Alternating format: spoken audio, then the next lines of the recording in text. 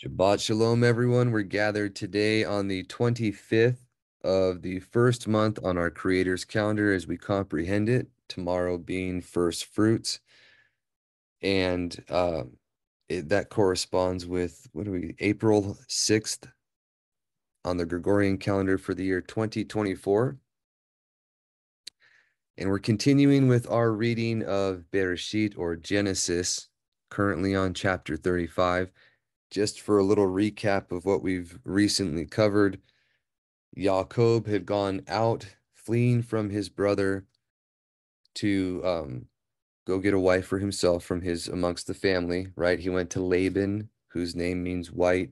He was a Syrian or an Aramean, as we call them, and he stayed with him for quite a long time, 14 years for his wives and another 7 at least for his possessions there. And during the course of that, he had 11 children.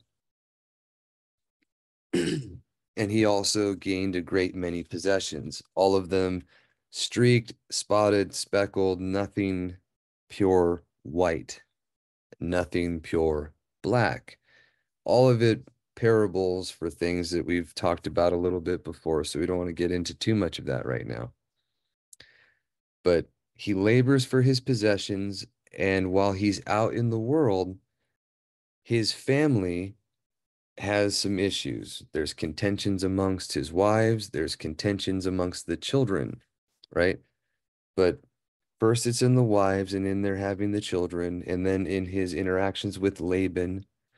And even that, the things that he was suffering corresponded with things that he had already done.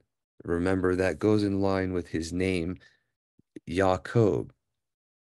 Jacob there, when you look at Jacob, it comes from Ayin Kof Bait, which is the heel, footprint or hind part, literally what comes at the heel.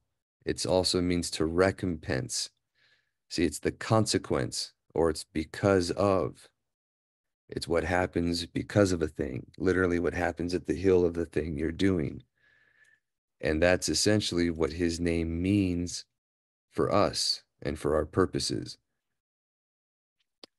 When it comes to believers, specifically, originally the kingdom of Yahuda in foretelling is called Jacob, while the northern kingdom is called Ephraim or Yisrael, Israel, right? But back on point, Jacob is what comes at the heel of what you're doing, and that's literally what you can see in his life as a thing for us to learn from. Those that are not maliciously evil, that don't plot evil things in their hearts on their bed against their brothers. They have what they deserve coming at them more expediently, especially when they are not um, in, incited to it through necessity or compulsion. Like if someone isn't threatening you, you go rob this for me or I'm going to kill your family, right? Or, you're starving, so you still have to provide for them.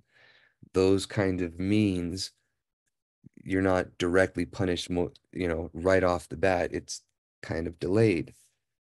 But if you do things like as a child, I went into a grocery store and I just decided because I felt like it to steal a cap gun. And I made a scene of putting it in my bag. I wanted to see, just what would happen. And as I was walking out, I got caught and man immediately got in trouble. So that kind of thing happened to me all the time because I was not maliciously evil, but I did stupid things. So I got in trouble quite often, expediently, almost immediately after I did a thing. And it taught me not to do dumb things. So that's the whole purpose of it. But we can miss that when we can take these corrections and not learn from them, which is something that he goes on and on about throughout the foretellers, about how we get ground down and we just, or like what's in the Proverbs, right? The fool could be crushed in a mortar along with the pestle and crushed grain, and his folly will not leave him, right? So the idea is we're going to suffer the things that we do wrong, exactly like our forefather here, exactly like our ancestors that came after. We will be corrected for our inequities in this life. And that's supposed to help us turn to be more pure and to repent, just as we see throughout the entirety of what we call the scriptures. So that being said, he came back into the land now, and he's having to deal with the consequences of their actions. Not only was there contentions and fightings amongst the family or amongst the women, but Rachel had stolen the idols, and there was lying going on, deceiving. And what happens? They come back. He's accosted by Laban. He has to make the covenant. What we don't see is they later purify themselves. We'll get to that when he comes to the book of Yobelim. But for our purposes here, they return to the land. They make propitiation or have to send tribute to Esau to appease him before being able to come in now. And then after they came in, after they're in the land, before he's been able to fulfill his vow, his daughter was defiled. And then we have what happened there with what we read last week. So all those things being accomplished, now he's here. He has what's left of his goods, and he's going to be able to keep his vow. Excuse me. And again, in the book of Yobelim, or what they call Jubilees, these things are given other details, things, and more specifically, all of these specific dates on which they land are pointed out. And you find that significant appointed times are all throughout the events that they're walking out here. Same thing with the Exodus and what the children walked out when they were being delivered out of Egypt, if you will. And the same thing with when our Mashiach walked out, when he came and he delivered us from the sin of bondage, literally on the appointed times. So here we go. This is chapter 35, and it says, and he said, right, way yo mer, right? Normally this would be Amar or Amer, right? They say Omer because of the holum, and they make the aleph make an O sound. In reality, you would have diphthongs or conjunctions of letters that would approximate that, but that's for a different time. But this is and, which is the wa, and then the yod here with the dot is a dogish. When you do that, it doubles the letter. That's why you see it say way and then yo, because that's doubled. Okay, so it's way yomer, and he said Elohim to Yaakov, comb, like the comb on on a rooster's head that stands up. That's what it means. Arise, right? Go up. It says, go up, Bethel, and dwell, Washeb, right? There. Remember, we mentioned Shem. That's the word for name, but it also means name, fame, character, reputation, what you're known for, where you're at, literally here or there, which you see right here. It's translated there. But it says, and dwell there at Bethel, right? And make there a place of sacrifice, which is an altar, okay, to El, who appeared to you. Hanara, it's the appearing one, or the one you saw, right? To you. When you fled from the face. So this is literally when you go through or when you flee. Okay. Barek. Barech. But they say KH. Others will put CH. There's a gentleman, Eric Bissell, brother from Erictology on the YouTube channel there. He has quite a few videos. He'll put CX for the different pronunciation or the way to get an English transliteration of that phonetic there. In reality, both the Kaf, what we call a K, and this Hey which the letter became our H, but the sound is a CH or a guttural. It changes, it softens or it hardens based on what word you use it in or where it's used, possibly as the verb tense. I'm still learning all the nuances. But the point is, and a thing that I was trying to mention last week, we can't really be dogmatic about, oh, it must be pronounced this way, because the hard guttural can soften. It does it in um, ruach, ruach. It's not ruach, really, really, really hard. It's a softening of it, but it is still a guttural.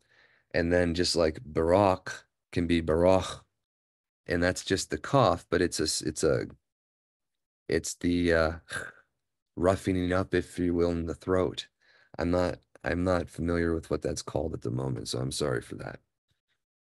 But either way, it's just a way we can't be dogmatic about that. These have peculiar pronunciations. I'm not really trying to be stickler on it, but I'm trying to point out how these words break down. So this is the word to see right here, resh aleph hey. The hey noon is like the, and then the noon is like a lightning bolt or a fish's tail in the water. It's an action of doing the thing. It literally, the letter noon, lines up with the creation account for the moon, which is constantly in motion with its waxing and waning. Okay, that's the picture of what a noon is. And when you see it in a word, that's how it's being used. So, like the ha nua, it's the one who, boom, he appeared to you and he was there, right? And our Mashiach both instantly appears, like we'd say teleports, if you will, or just suddenly manifests into visibility, and he will also disappear, like he's done with his taught ones. He also teleports them. He's moved them before. Or you can see he's the one that is ascending and he goes up or down into the Shamayim of his own volition, not by the permission of another. And it says, when you fled from the face of Ishu or Esau, Achika, right? Your brother. It says, and he said Jacob to his house, right? Beto, right? And to all who, which, that, and all that were with him, right? Put away eth Elohi na Han Nekar, the foreign, right? We'll look at that. This is to turn aside, sure, right? Not put away, but to do away, to escape, right? To depart from. It's what you're doing. So they have it as turn aside or put away, right? And if I remember, yeah, that which is foreign or foreignness, nekar. And this Cool. is misfortune or calamity is what that means. So you go back here, you put away that which is a calamity or misfortune, which is alluding to the very things that they just had happen to them. Not only did he have to propitiate his brother, not to have him angry, coming back in, he had to make a covenant with Laban, who was pursued by him, but then his daughter was defiled. And now he's like, put away the things that are causing calamity, that are foreign, which are among you, and purify yourselves to be clean and pure, tahar, right? It says very clearly in the third commandment that he will not purify or cleanse the one who lifts up, bears, or carries his name to naught, a lie, falsehood, fabrication, or ruin. It doesn't say that he will certainly punish or he will not leave unpunished. It says, but he will not purify or clean, which gives a whole different meaning. It says, and change your garments. Okay, these are all pictures. They literally did these things, and then they're foretelling what we are going to have to do on our return when he's coming back. Just like we've mentioned multiple times, he's coming back for a spotless bride. if we want to not die, and this is for any believer that's alive, he says, if you believe in me and you're living, you shall never taste death at all. Do you believe this? The premise there was that those that are going to be alive at his coming have to have the same disposition as those who have never tasted death at all throughout history, like Enoch or Hanok, Eliyahu, Baruch, and Ezra. Hanok you can learn about in the book of Enoch and the book of Yobelim or Jubilees, also attested to in what is called, or in Genesis here, Bereshith, right? Eliyahu, also attested to in the book of Yobelim in the animal apocalypse, who he was taken to be with Hanok there, and in the scriptures, Kings and Chronicles, right? Then you have the Baruch being promised to be kept to the consummations of the times in second Baruch, and Ezra, not only that they'll be kept to these times, but why, what it was about them that made them precious in his eyes and to be continued until he returns. Everyone that's going to be alive and never dying has to have that same disposition that they had, because he's not impartial. He doesn't change. He doesn't play favorites. He's not a hypocrite. He's perfect in his judgment, right? And that's the part of purifying ourselves here. Some people, from what I've gathered, just to be fully, and this is part of counting the costs. He mentions that when you come to the truth, you have to he gives the parable of the one who builds a tower, and you count to make sure you have what you need before you start the building, so you're not shamed or embarrassed that you couldn't finish. The idea here, if you've done something in your life that requires a death sentence in his Torah, your life is forfeit. You have no expectation of continuing it after you become a believer, right?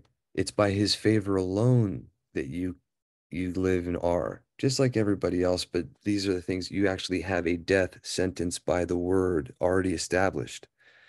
Things that do that are given: kidnapping, murdering the innocent, right? Doing dishonoring your parents, right? There's things that were liable to cause stoning, right? Witchcraft. These are things that you have to repent of, that there's consequences for. I don't want to get into all the details for that, but that's part of, the purifying yourselves, getting your garments right. You have to expect and reasonably know what you have in store for you, right?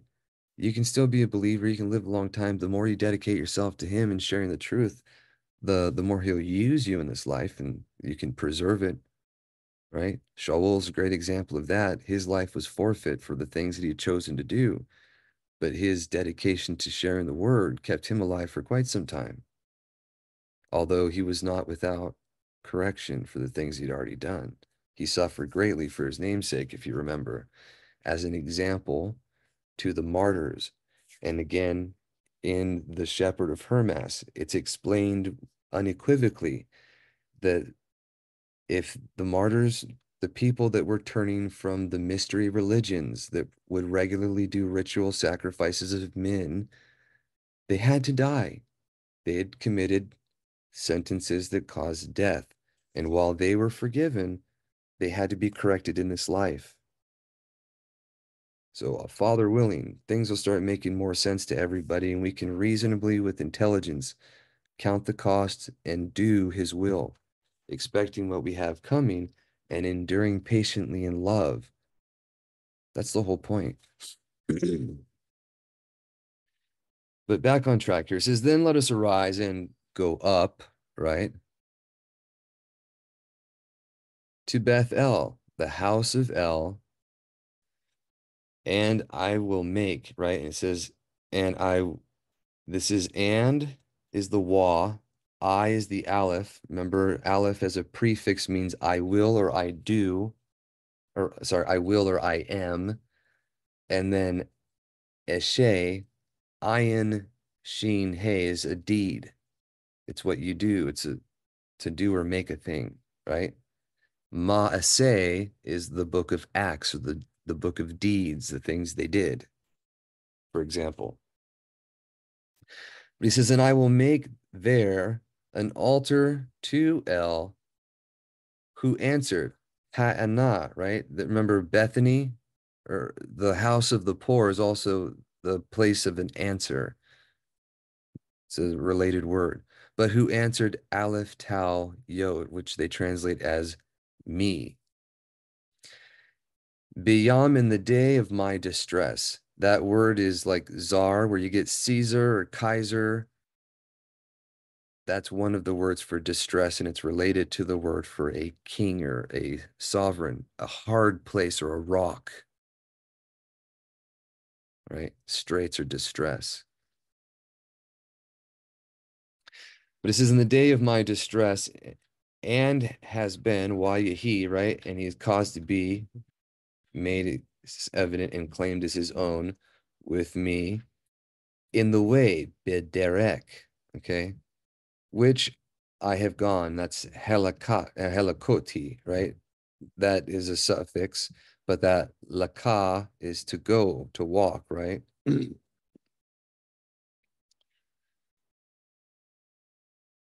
This is related to the word Nathan, wayatnu, right? It says, and he gave, or so he gave unto Jacob, Aleph Tal, all the mighty ones of calamity or misfortune that were in their hands, right? The mem at the end means them or theirs. Bet as a suffix means in, with, or among. And then the yad right there is the word for hand. So in their hand, all one word there. Says wa'eth, and the earrings, hanazanim. This one is interesting, and you'll see that a lot more, but it's literally, nizem is a ring, worn as an ornament. People might not get the significance of that, but the ringed one, or the Lord of the Rings, was another title for Satan. Not Satan, Saturn, which is Satan. That's a different thing. But Saturn was the Lord of the Rings. So the wearing the earring or the earrings or the wedding rings or the other rings or all these bands and bindings were things that had to do with stuff that was related to the ringed planet or the seventh one, just for context there. And what was originally part of like keeping an oath and doing those things, it turned paganized. The symbolism became occultic and it's just not something that was profitable. And you can see here, it was something that was literally repented of while they were purifying themselves of all the things that were foreign and caused calamity. But it says, and their rings, right, that were in their ears, which is called, they call them earrings, right? And hid them, Jacob, under the terebinth that was by Shechem. So the terebinth trees of Moreh. It mentions in Yobelim that he ground the idols into powder. He burnt them and ground them into powder and hid them, buried them under the terebinth trees of Moreh. Okay, but this is that were by Shechem. This is, and they journeyed, right, to pull out or set up again. Okay, so, and they set out, and was the terror of Elohim upon the cities that were all around them. You remember that Yaakov, after Louis and Shimon, or Levi and Simon, had risen up and taken out the men that circumcised themselves of Shechem, then the rest of their brothers helped them out. They destroyed the city and plundered their goods. Their father was upset that they would be a stench in the nostrils of those around them. But our Creator put the fear, his terror of Elohim, right? Chata, like the Hittites, right? The terrorists, if you will. Yeah, he put the terror of them upon the cities that were all around them. Sabib Tihem, or Tehem. Sabibotehem. All right. And lo, or never did they pursue after them, right? After the sons, Bene Yaakov. Remember, I was telling you, whenever it means the sons of, they'll have the sere here. That's the two dots below this middle letter. This happens to be the noon, but these two dots are the sere and then the yod. That always makes the a sound, bene, or whatever a, and that usually denotes whatever of, and then it's of the next word. When they have melech, I don't know if they put messengers of Yahuwah with that vowel point or not, and I don't know why. It might have been to hide the fact that one of them didn't have it, or it might be a phenomenon with how that worked with the language itself. I tend to believe that the things that cause confusion are not of our creator, but were added or taken from. If you remember, our Mashiach walked out the truth, how men regarded his word through history, and while he was abused and mistreated by his own, which we have evidence of the facts that they removed stuff, they added things, they tampered with texts to hide stuff to their own people. They deluded themselves, and falsehood was the reward because they were cursed, and his name was literally taken out of their mouths, just like he said, just like he said before he returns. He says, "You will by no means see me again until you say Baruch haba b'shem Yahuwah, or blessed is he who is coming in the name of Yahuwah." So it's what is. We don't want to argue or fight or be contentious, but we want to be honest, both with ourselves and with everybody else, right?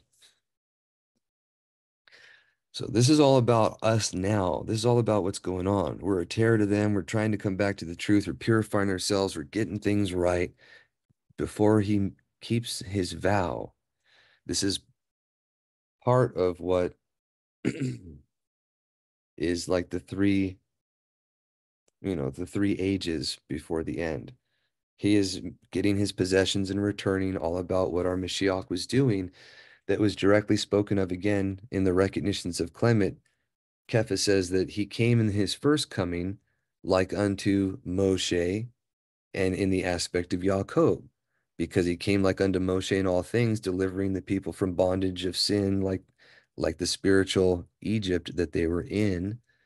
And like Yaakov, the Besora was being taken out of the land to flee from the persecution of his brother while providing his possessions and his children before returning, which is literally what we're living through right now with the what you call the good news, the Bible, the Besora being spread throughout the world.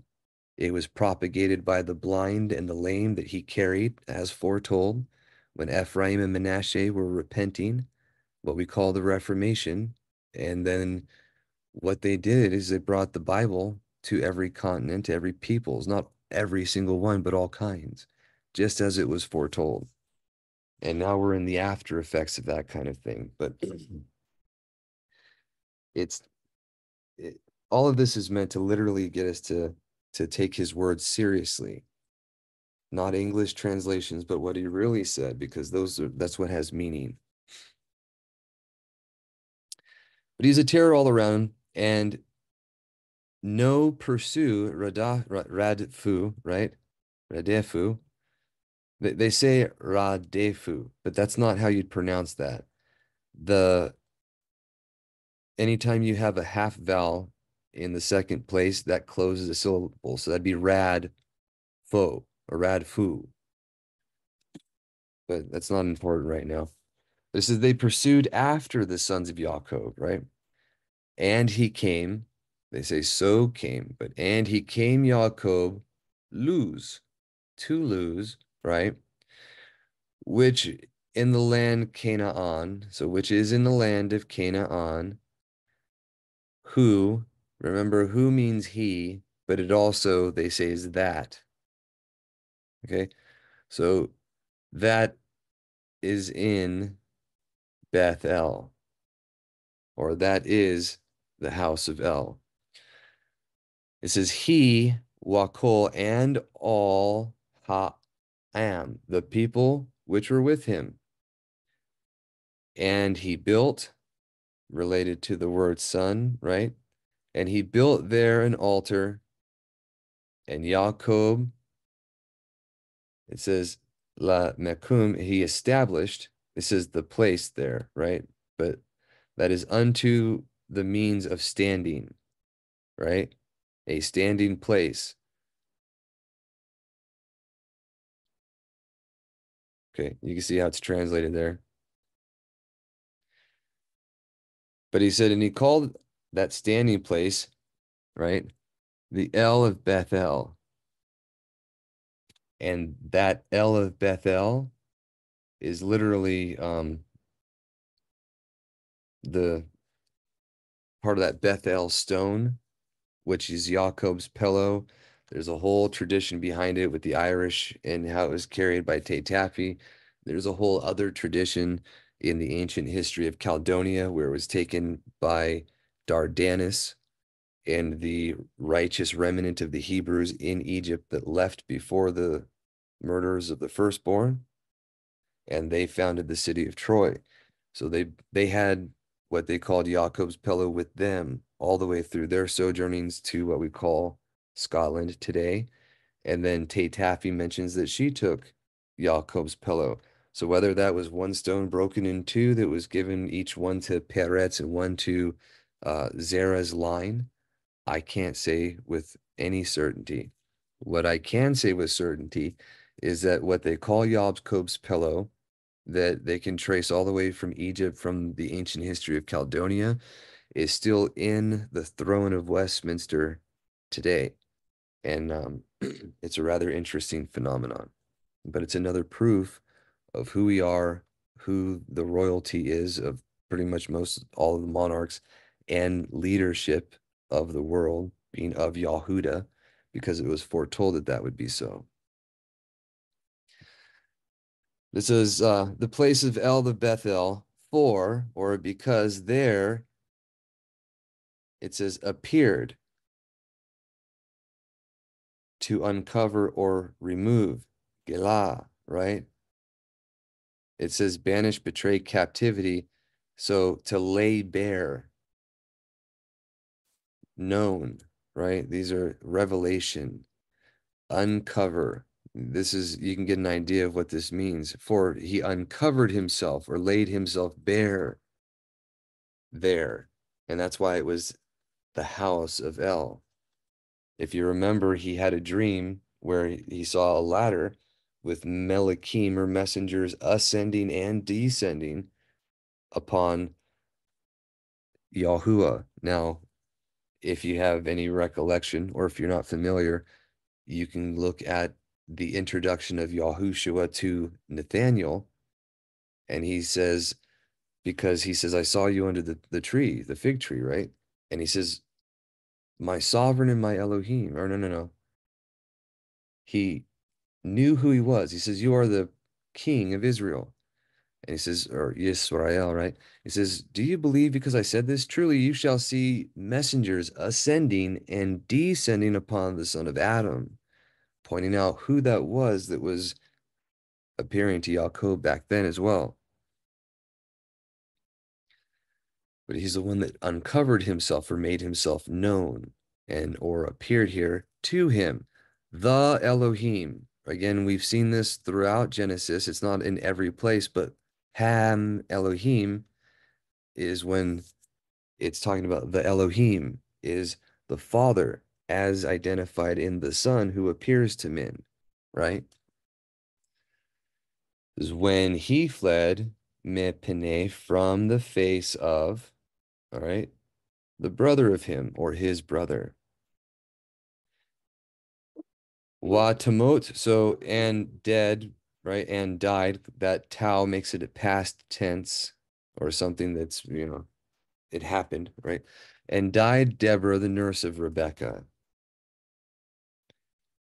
I don't know if it mentions that Dinah dies as well here, but in the book of Yobelim, it mentions that after Both. Oh no, that's afterwards. Sorry. I'm confusing things. When, oh, it might be Deborah. I'll have to double check. But after Yahusif is taken and they have that issue, the Dinah dies and so does Bilhah. That's who it is. I'm sorry. So spoiler alert for anyone who didn't know. But the women that were partakers of the covenant, they have different meanings. And when they die in these things, everything is foretelling events that would happen if we would only know what they meant and how it can be comprehended.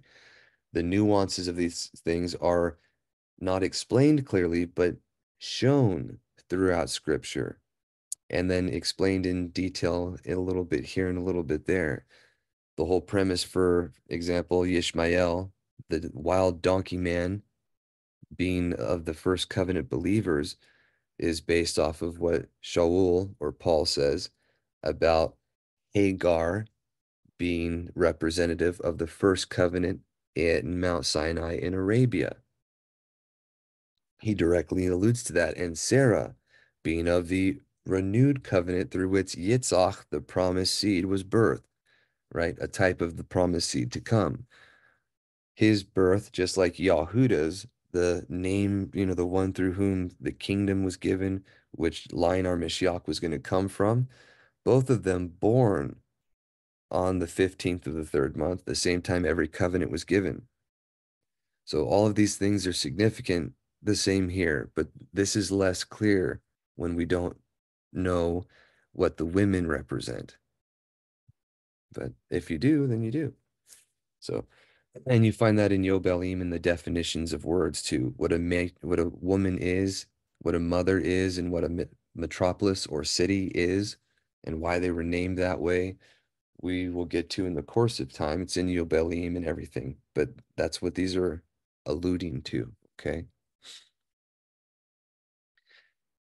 And it says, and died Deborah, the nurse of Rebekah, and was buried, okay? Below,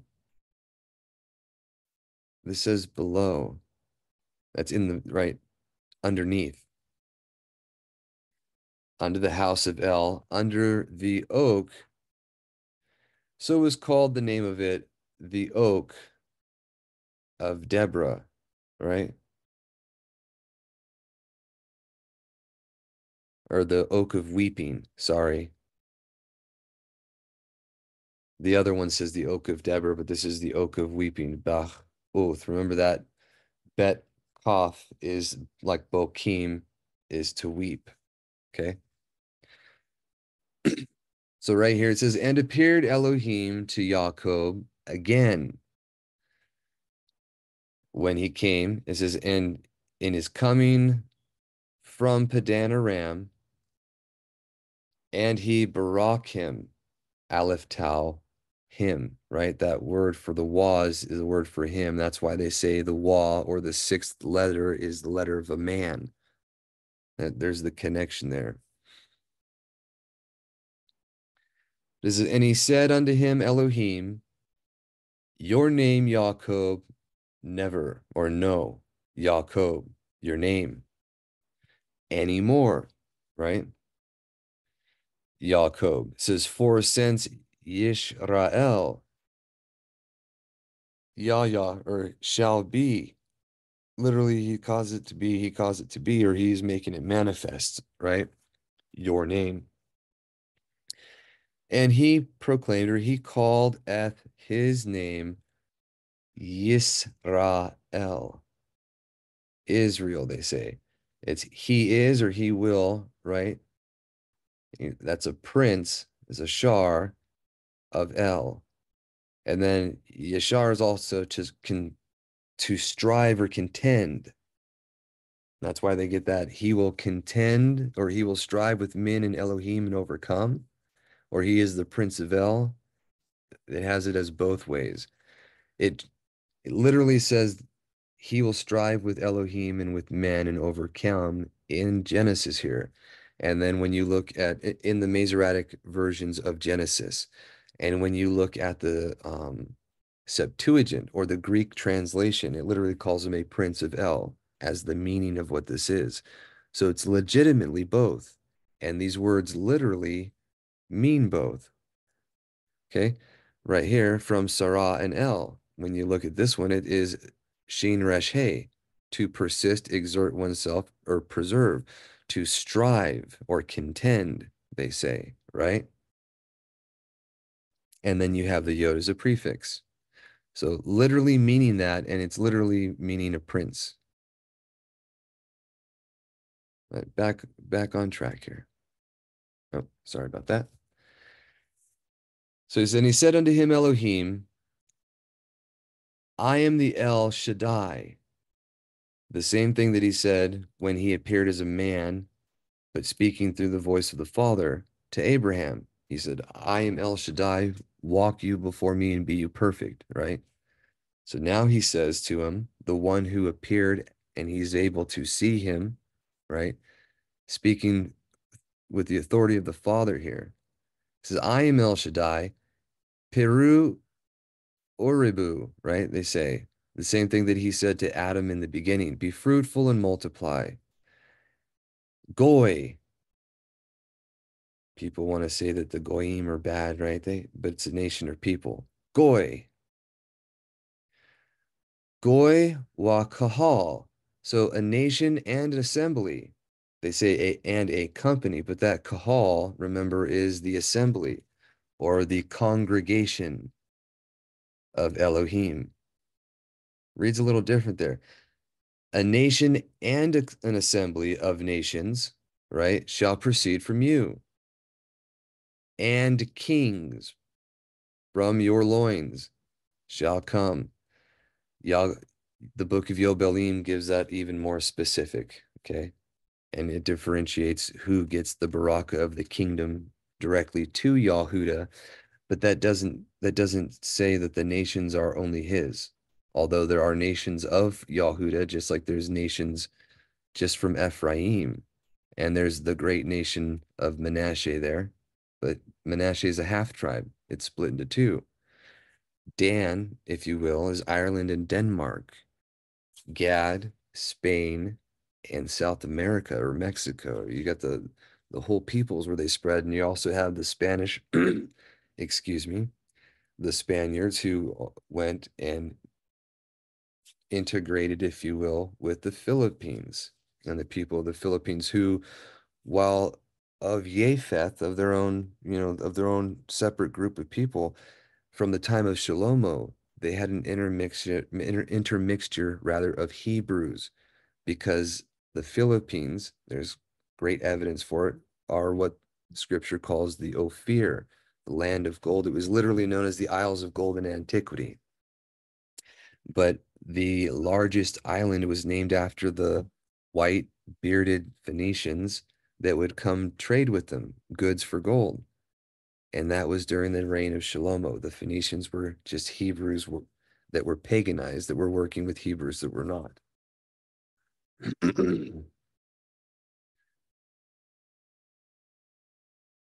But it says, and a nation and a company of nations shall proceed from you, and kings from your loins shall come, and the land, Haaretz, which I gave Abraham, and unto Yitzhak, unto you, Atanu, or Antane, right? That's I give to you. And unto your seed. It says your descendants, but that's Zerah, right? That's unto your seed. After you, I give. Eth haaretz, so Aleph Tau, that's his land that he's giving, which it mentions in Yobelim again, that it was not given so much as returned to Abraham. It was the land allotted to Shem that was taken by force and violence, if you will, by the sons of Ham. If you recall, it was both taken from Babylon and the land of Canaan from the Canaanites. But Nimrod, his descendants were still ruling in Babylon. And his son, for anyone that's interested, if you want information about what was going on in those times, there's the history by Diodorus Siculus, or Siculorum, if that's his name. I can't really pronounce it correctly. But he's a Roman historian who went over the antiquities and histories of the different peoples at the times. And while Some of it is fanciful. A lot of it is also describing real history about things that were going on. And if you know who's being spoken of, um, it makes a lot more sense. So Nimrod's actually spoken of quite prevalently there, what he was doing, conquering different places and setting stuff up. Macedonia was actually named after his son, Macedon, who he sent to reign over there. But that wasn't just all sons of Ham that were living there. It was just who was in charge, if you will. Um, there's a lot more involved in that, but long story short, it was being returned to them what was unlawfully taken when they had separated things by lot and swore oaths that they would not take what belonged to others, if you recall. And as we will cover again, it's mentioned both in Genesis, the book of Yobelim, and in the Dead Sea Scrolls in what they call the Genesis Apocryphon, or the writings about Genesis that are in addition to it, because it's not word for word the same text. It says, and went up, that's wa yala, right? And he went up from him, Elohim. This is the phenomenon that our Mashiach does. He's the one that will go up, ascend or descend, that men can perceive, that does it of his own volition, right? And he is the Elohim that was sent from the Father. But he went up from Elohim in the place where Debar Ethu, where he talked Aleph Tau him. Okay. And he set up, and he established Yaakov a pillar in the place where he talked with him. Okay. Remember, Aleph Tau also means with, literally. And the English, as the language was changing, they had a hard time with the gutturals. The ayin and the aleph became W's quite often. And that's where we get the word with, would, Woden, for example, back there for add-on instead. And there's quite a few other words that happened with. So I don't want to repeat these things too many times, but I'm trying to show for anyone that's interested, there is a great amount of evidence, if you take the time to look into it, from archaeology, genetics, the written record, and the linguistics itself, that point to the facts of who we are, right?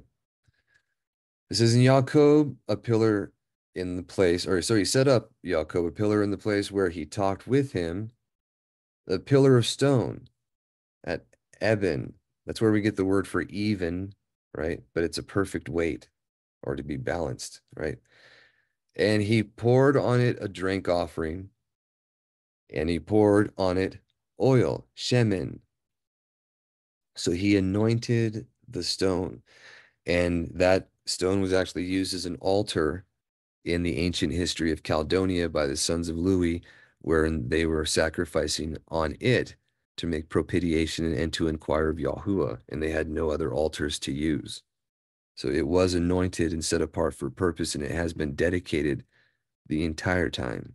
It says, and he called Yaakov Eth, the name of the place where spoke with him, Shem there, right? Elohim, Bethel, the house of El. And now we see the consequences of the idolatry, of stealing the idols and lying about it. It didn't have to be this way, but these are the things that happened because of what happened, okay? And they journeyed from Bethel, and when there was but a little, right, a little of the land to go unto coming, Ephrath, right, and travailed to bear, bring forth, begat, right? They put travail here. And begat Rachel, and was difficult, her labor. Okay, this is to be hard, severe, or fierce. Kesha.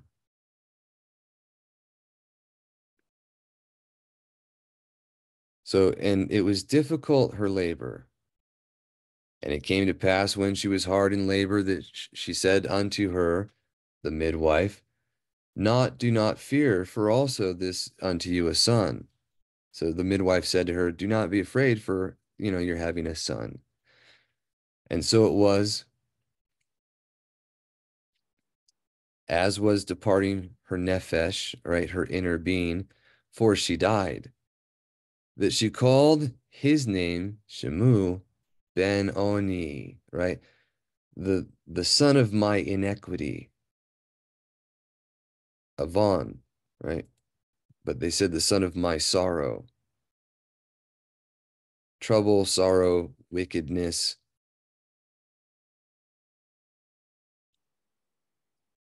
Wickedness, this is the word for inequity right here in the KJV, right? So the son of my iniquity, or the son of my sorrow. But his father called unto him Ben Yamim, which is either the son of my days, right? The son of long days, or the son of my right hand. Both of them significant for foretelling purposes, because he was the youngest that he had in his old age, and he was like the son of his right hand for the purposes of pointing out things prophetically, if you will.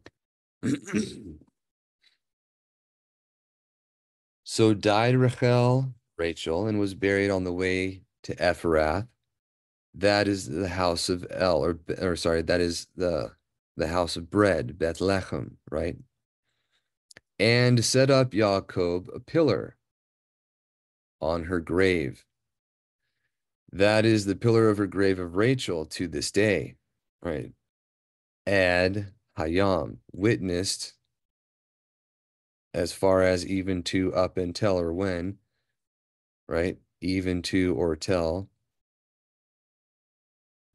perpetuity, right? But I was hoping that you can see there's the word that this literally means witness. It's also booty and prey. There we go. Ed is also a witness. So it means all of these things. Ayin Dalet is literally a witness is also someone who testifies, and your testifies is related to your testicles. When he reaches his hand up under his thigh and he swears, right? He's given a testimony that is true. Those are the pictures behind those words, just so you're familiar. I'm not trying to be gross or anything. And journeyed Yisrael and pitched his tent beyond, right?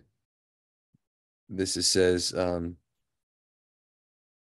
Magdal Edar. So the Tower of Edar. There you go. Migdal is a tower. So beyond under the Tower of Edar.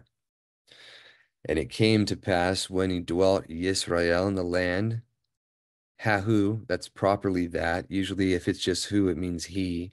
But Hahu is the he, which is that, right? So it says that he went in Reuben and lay with Ath Bilhah, the concubine of his father, or the maidservant that was given to him. She was the mother of Dan and Gad. It says, and heard about it Yisrael. You also hear about this in Yobelim and the Testament of Reuben specifically. And were the sons of Jacob 2 and 10, or 12. The sons of Leah, firstborn of Jacob, was Reuben, and Shimon, and Louis, and Yahuda, and Yishakar, and Zebulun. And this is what I was talking about here.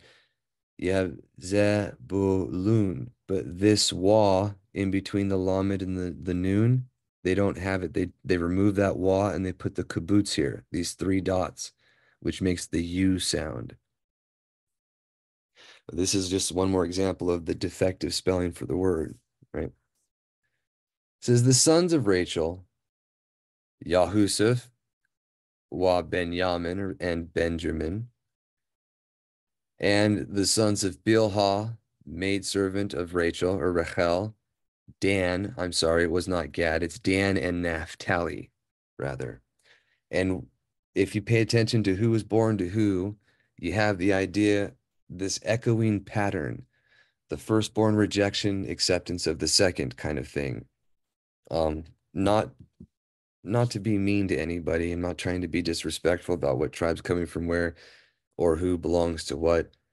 The point is there's echoes in history. There's patterns that you can see all the way from the beginning where you have Adam kill himself and he's rejected, right?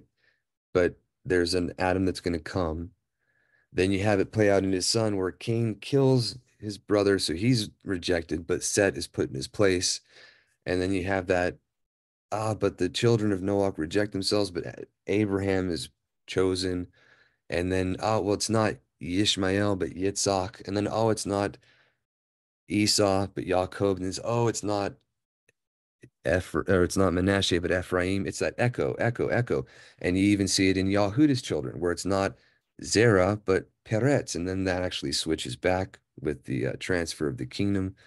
So it's that echo of the firstborn rejection, acceptance of the second. You can see it in the pattern of the children as well, who was first rejected, right? And in this one, you have not only the first two houses, Reuben and Shimon, but then the next two were accepted, Louis and Yahuda, Kahuna, kingdom, right? Then you have Dan rejected, Naphtali accepted, Gad rejected, the other, I think it was,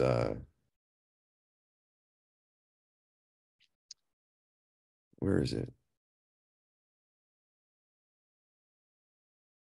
Well, we'll get, yeah, see, Gad rejected, Asher accepted. There you go. You have in these ones generally, you'll find that Dan and Gad were more in line to persecute, along with Reuben, or not always just Reuben. There was difference there too, but he was in line with the sons of Louis that went apostate. The point is, they were more inclined to persecute Yahusuf when they were selling him to slavery and the things that were going on in their childhood because of the infighting of the parents that carried down. And that led out to their children in a greater scale, doing the persecutions once amongst each other, um, and how that's played out in history. So there's something to be mindful to that. But there's enough of us at this point in our lives that we have a lot of probably every tribe intermarry through all the others. You literally have at your fingertips the ability to choose to repent, to hear his word, to turn to him in sincerity and truth, or to not do so. It's not something that I believe is dogmatic. Oh, someone has to be a certain way anymore in this life just because of the prevalence of the repentance in genetics, in the DNA. But that's a different thing for another time. If you know about Abraham's story and the children coming from him, he repented. It carries down in the genes as those are the ones that will repent, while others did not, wiped out. There's kind of a picture here. So something for us to keep in mind. It says, and the sons of Zilpah, the maidservant of Leah, were Gad and Asher. These, the sons of Jacob, who or which were born, right, unto him in Padan Aram.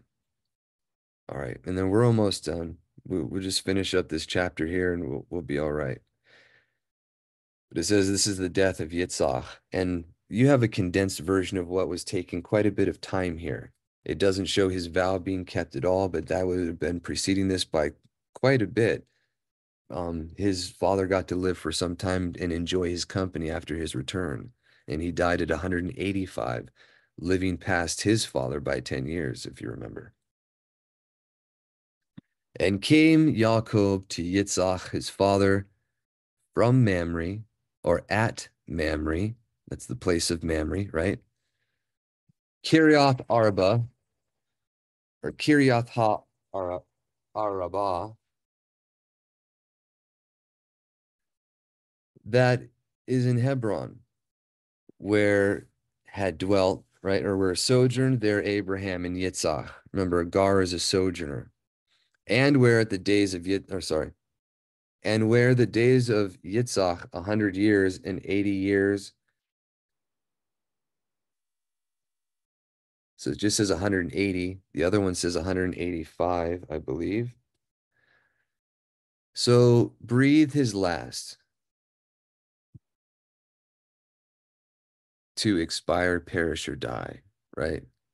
Literally to expire your breath and so end. So breathe his last Yitzhak and died, and was gathered, and he was collected to his people. Zaken, old. That's that word for elder. Zekanim is an elder. It literally means to be a long bearded, right? It's a beard or chin. So the Zekanim were the elders, or they're the bearded ones. It says, being old and full or satisfied of days, and buried him at him, Ishu wa Yaakov, his sons. All right. So I think one chapter is pretty much got us covered for the time we have allotted here, unless someone has more, but I'll go ahead and pause for that. If this is all for tonight or today, you all have a wonderful Shabbat, a great week, Shavua Tov ahead, and we will see you next time.